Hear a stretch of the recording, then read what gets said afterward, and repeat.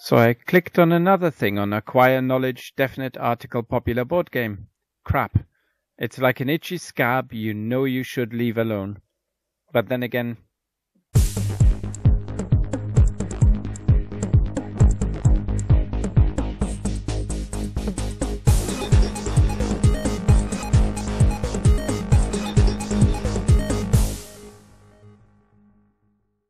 Firstly, let me say that for an organization, and I use that word loosely here, who advocate you don't take stuff, they certainly recommend that you do take a crap load of supplements.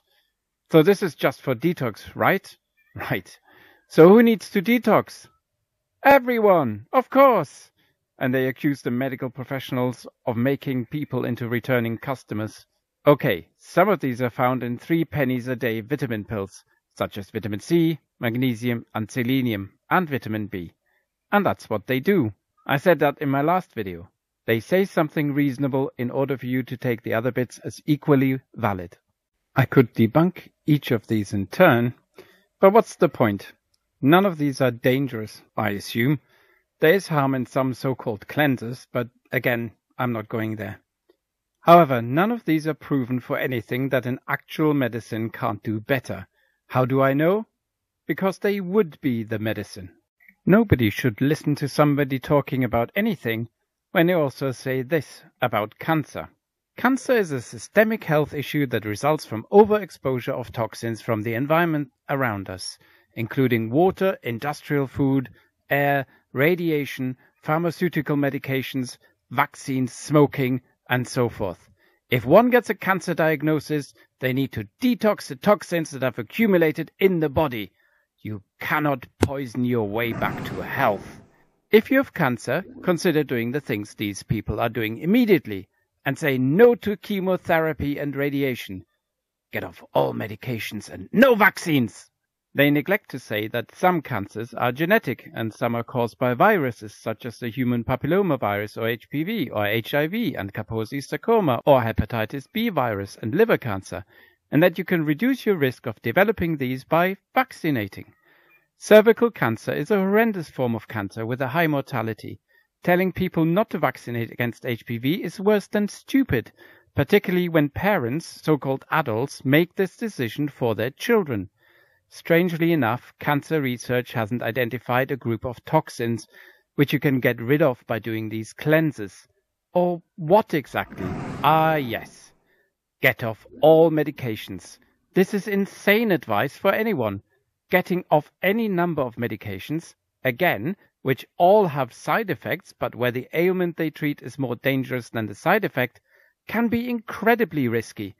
And apparently you can't poison yourself healthy. This will be unwelcome news to heart patients who are given warfarin, a rat poison, or insulin, which is lethal in minute doses. It just depends on how much, for whom and when. Poison is not an exact word. The dose makes it. This is just more pseudo-profound nonsense. Now there's a problem still with many cancer diagnoses and treatments. Some cancers will be misidentified and treated with chemotherapy when they don't need to be.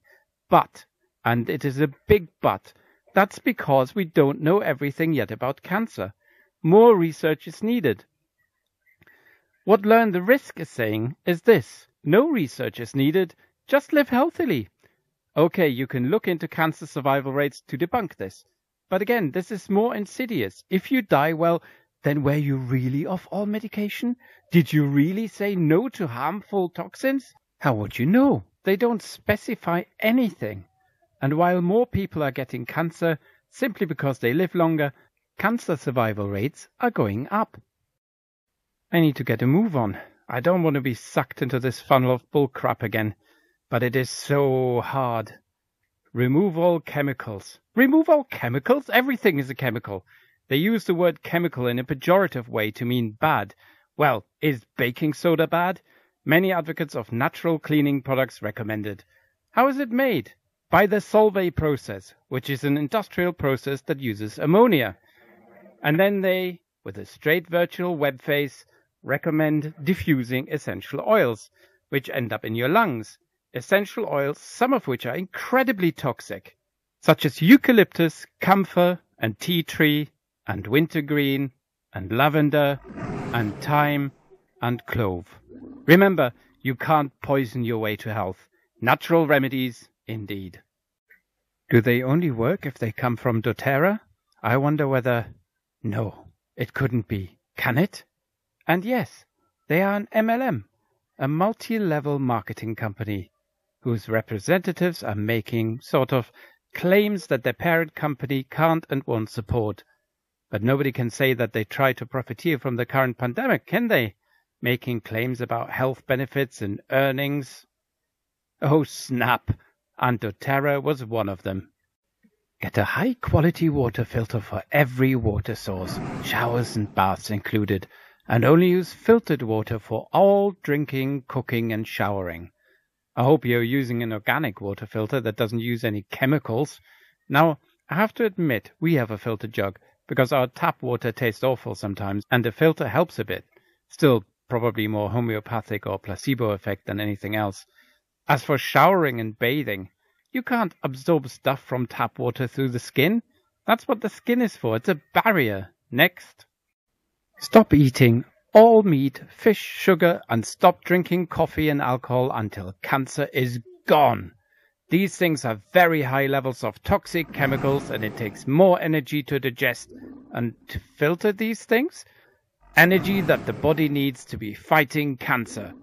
Consider becoming vegetarian and alcohol-free for life to avoid recurrence of cancer. Again, some good advice with some nonsense. Red meat is linked to some cancers, particularly processed red meat. Refined sugar consumption is linked to diabetes. However, fructose is often used as a substitute in diabetic food formulations, and overall sugar is needed to survive. There's a bit of complexity here between what different sugars are and what they do, but it is quite typical that here they will just say sugar and not differentiate. Lazy and uninformed. Alcohol is linked to cancer, but coffee? There's throat cancer from chugging down boiling hot coffee, but there's no obvious evidence that there are carcinogens in coffee. The best I can come up with is that A. Acrylamide has been a suspected carcinogen, among others, in what in the UK are called chips, and from the roasting of coffee beans, and B. Learn the risk, don't sell coffee. So the words that have been used with no knowledge or no definition are cancer, toxic, chemicals, energy, digest, filter, body, probably. Next. Ah yes, detoxing. A word that means not very much. But I will take a little dive into this bullcrap rabbit hole. I looked for detox and came across BioRay, a company doing detox, and in their myth-busting bit they promise science facts. Well, not referenced in their answers they aren't, but looking at the references, which ones stand out? And not just because I've highlighted one of them, just did that to save some time. So I copied and pasted it into Google and... No, further down. There is Stephanie Ray on LinkedIn. And then there are 2 links and they cast doubt on the efficacy of detox to make you healthier. Better to eat healthily, says Mayo. I agree. But we are just so susceptible to quick fixes. Who hasn't been tempted to lose belly fat just doing this one weird trick? Start doing hyperbaric oxygen treatments. Infrared sauna, daily exercise, daily sunlight, or sun lamp if needed in winter. Funny, is that organic sunlight? Daylight lamps have been recommended for SAD, seasonal affective disorder. Exercise is good, warmth is good. But hyperbaric oxygen treatment? How would you achieve this at home? Hyperventilate?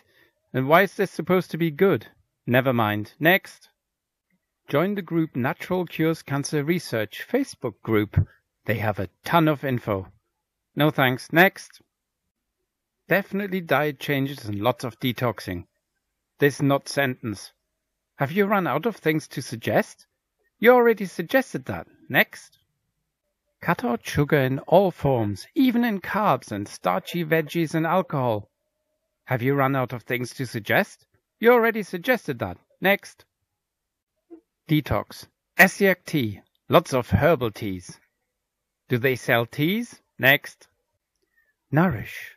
Eat your rainbows and nutrient-dense foods. What do you mean by nutrient-dense? Glucose and starch are nutrients, and you told us to cut them out. Next. Cut out processed foods. What does processed mean here? Pre-cooked? Are you not supposed to cook stuff? Is this going in the raw diet territory? Some processed foods are not good for you, but then tofu is processed, so is chocolate, and I draw the line at chocolate. Seriously. Next. Eat anti-cancer foods such as garlic, lemongrass, plants such as broccoli, cauliflower, Brussels sprouts, and cabbage. So that's where we've gone wrong all this time. Simple. Just eat anti-cancer food. I do like all of them, but what is your reasoning here? No? Given up? Next. Apricot seeds and vitamin B17 and ozone. Have you ingested your own essential oils? This is not sentence. Ozone is not good for you unless it's hovering miles above you filtering UV rays. Hence the guidelines for workplaces about ozone emissions from copiers and laser printers. However, there's a connection between apricot seeds or their kernels and vitamin B17. Vitamin B17 or amygdalin is found in various fruit seeds and kernels, also in bitter almonds.